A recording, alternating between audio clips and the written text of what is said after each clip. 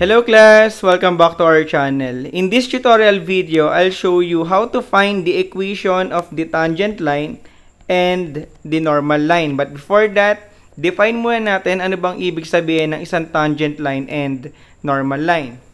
So by definition, tangent line is a line that touches a curve at a point. Okay? Or at exactly one point. This point is called the point of tangency.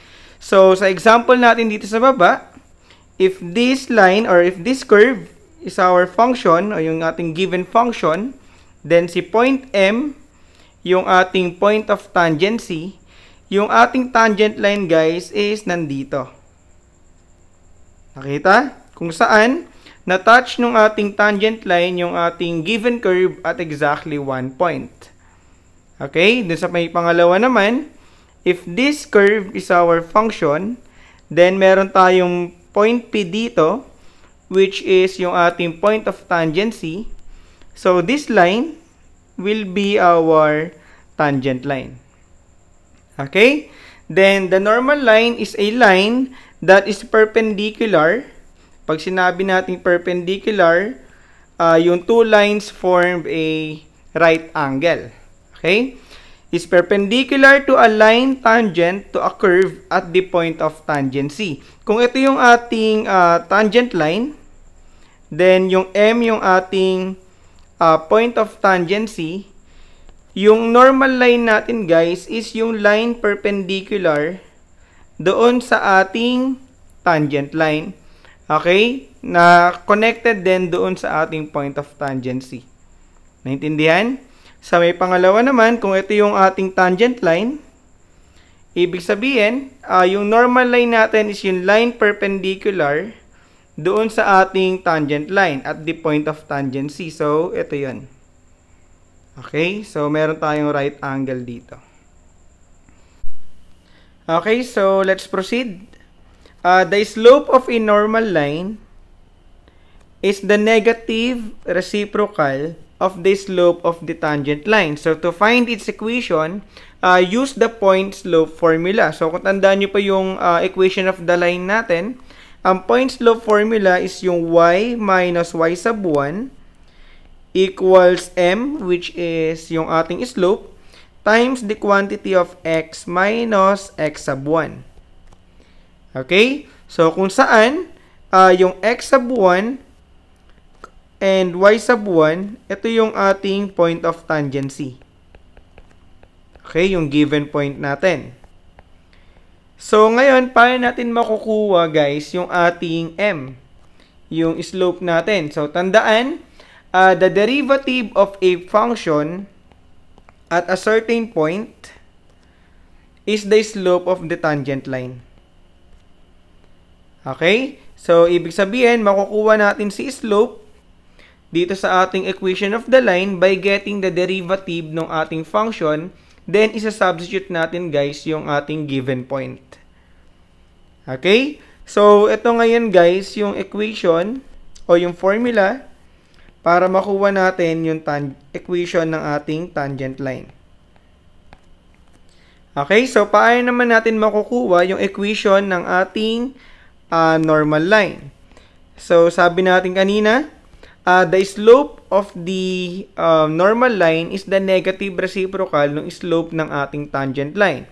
So, ibig sabihin, ang formula ng ating normal line is y minus y sub 1. Then, kunin natin yung negative reciprocal ng ating slope ng tangent line. Kung m yan, ibig sabihin, ang ating slope dito kay normal line is negative 1 over m. Okay, the negative reciprocal. Times the quantity of x minus x sub 1. Kung saan, yung x sub 1 and y sub 1 natin guys, ito yung ating given point. Yung point of tangency. Nakuha? So, let's proceed now to our first example. Find the equation of the tangent line and the normal line to the parabola at point 2, negative 3. So, ang given function natin o yung given parabola natin is y equals x squared minus 5x plus 3. So, ang first step natin guys is to get the derivative ng ating given function. Okay? Para makuha natin yung ating slope ng tangent line. So, try natin. So, getting the derivative ng ating function, we have y prime is equals to derivative ng x squared, that is 2x. Derivative ng negative 5x, that is negative 5. Okay, so ang ina-apply natin dito guys is yung ating power formula. Then yung derivative ng 3 natin, that's derivative ng constant which is 0. Okay, so ibig sabihin, ang derivative ng ating function is y prime equals 2x minus 5. Okay? Ngayon, pwede na natin kunin yung slope ng ating tangent line. Tama? So, sinabi ko kanina, ang slope ng tangent line is yung derivative ng ating function. So, by using y prime equals 2x minus 5, ito yung slope. So, para makuha natin yung slope o yung m natin, isa-substitute natin yung value ng ating x. Ano ba yung x natin, guys? So, given yan dito sa ating point. Diba? Kung tandaan nyo, may point tayo o yung point of tangency natin is at 2, negative 3. So, ang x dyan is yung positive 2. Tama? So, substitute natin yan dito. We have m equals 2 times 2 minus 5. So, ang slope natin is equals to negative 1. Tama? So, applying the formula. So, ano ba yung formula ng ating equation of the tangent line? We have y minus y sub 1 equals m times the quantity of x minus x sub 1. Kung saan yung x sub 1 and y sub 1 natin guys, yan yung ating point of tangency. Okay, so substitute lang natin yan. We have y minus y sub 1 which is negative 3 equals m. Ang m natin, yung nakuha nating slope which is negative 1 times x minus x sub 1. Ang x sub 1 natin is positive 2. Tama? So, simplify natin to guys. We have y plus 3 equals negative x plus 2. Okay, so dinistribute lang natin yung negative 1. So, simplify natin to guys. So, isolate natin si y. So, we have y equals negative x plus 2, then minus 3. So, ang equation ng ating tangent line is y equals negative x. Then, 2 minus 3, that's negative 1. Tama? So, ito yung equation ng ating tangent line. Naintindihan? So, ngayon, kunin natin guys yung equation ng ating normal line. So, ang una nyong gagawin is to get the slope ng ating normal line. So, ang slope ng ating normal line, kung ang slope ng ating tangent line is negative 1, so, kunin nyo lang guys yung negative reciprocal nyan. So, magiging, we have negative 1 over m. So, substitute natin yung m, which is negative 1. We have negative 1 over negative 1. So, dito, ang slope na natin ay magiging positive 1. Tama? Ito yung slope ng ating normal line. So, substitute natin yan guys. We have y minus y sub 1, which is negative 3 din, equals yung slope natin, which is positive 1 na. Tama? Kanina ang ginamit natin negative 1. So, this time positive 1 for the normal line. Then, times the quantity of x minus x sub 1. So, ang x sub 1 natin is positive 2. So, simplify lang natin to guys. We have y plus 3 equals x minus 2. Okay, so, tanggalin natin si positive 3 dito. So, that is y equals x minus 2 minus 3. So this time we have y equals x, then negative 2 minus 3. So that is negative 5. Tama? So this will be now our equation of the normal line.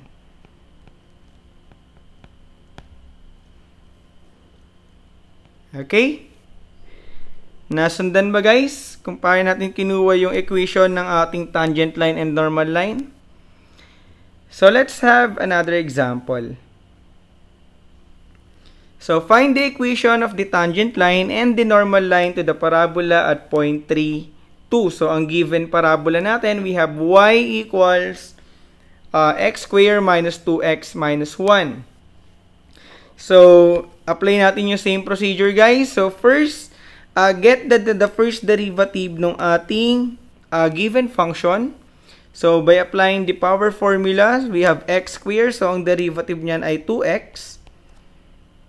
Derivative ng negative 2x, that's negative 2. Then, derivative ng negative 1, which is constant, that is 0. Tama? So, ito na ngayon guys, yung ating y prime. O yung derivative ng ating given function. Okay? So, ngayon, pwede na natin kunin yung slope ng ating tangent line. So, alam naman natin, the first derivative ng ating function, that will be our slope. Tama? Slope ng ating tangent line. So, we have m equals 2x minus 2. So, substitute natin yung positive 3. Ito yung value ng ating x. Nandito, guys. So, that is m equals 2 times 3 minus 2. So, simplify natin to. So, 2 times 3, that is positive 6, minus 2, that is positive 4. Tama? Ito na ngayon guys, yung slope ng ating tangent line. Okay? So, ngayon meron na tayong slope. Ibig sabihin, pwede na natin kunin yung ating equation ng tangent line by using the point slope formula. So, that is y minus y sub 1 equals m, yung slope, times the quantity of x minus x sub 1. Kung saan, ang x sub 1 natin and y sub 1 is yung point of tangency, yung 3, 2. Okay, so substitute natin si 3, 2 dito sa ating point slope formula.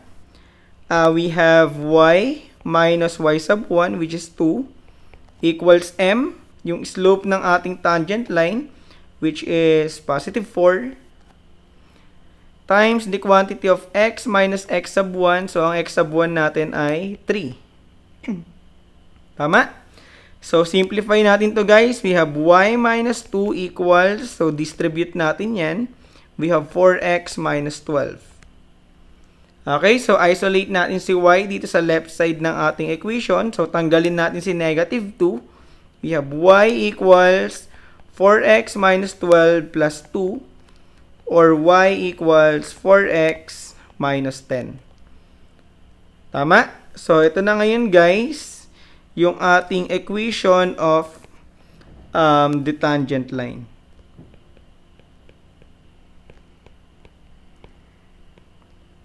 Nasundan? So, ngayon, kunin naman natin yung equation ng ating normal line. So, again, ang first move natin is to get the slope ng ating normal line. So, alam naman natin, ang slope ng ating tangent line is positive 4. So, kunin natin si negative reciprocal niyan. So, we have negative 1 over m. So, that is negative 1 over 4. Tama? So, ito na ngayon yung slope ng ating normal line. So, applying the same formula, we have y minus y sub 1. Ito yun guys. Apply natin to. So, that is y minus y sub 1, which is positive 2, equals m, yung slope ng ating normal line, which is negative 1/4,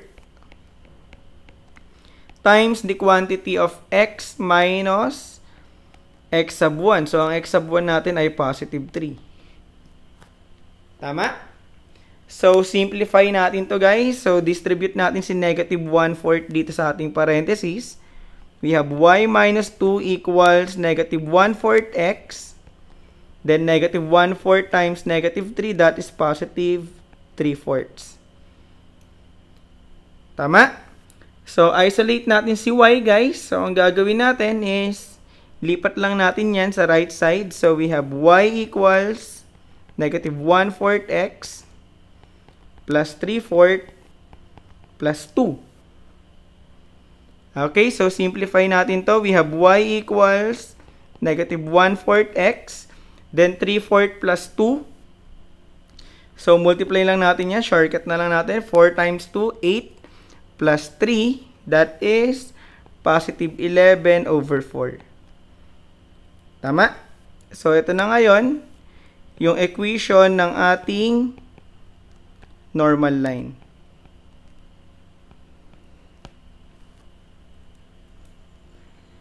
Okay? So, nasundan ba guys kung paano kinukuha yung equation ng ating tangent line and normal line? So, this is the end of our video. I hope naintindihan nyo guys yung ating lesson. So, if you have questions or clarifications, kindly put them on the comment section below. So, thank you guys for watching. This is Prof. D. I'll catch you on the flip side. Bye!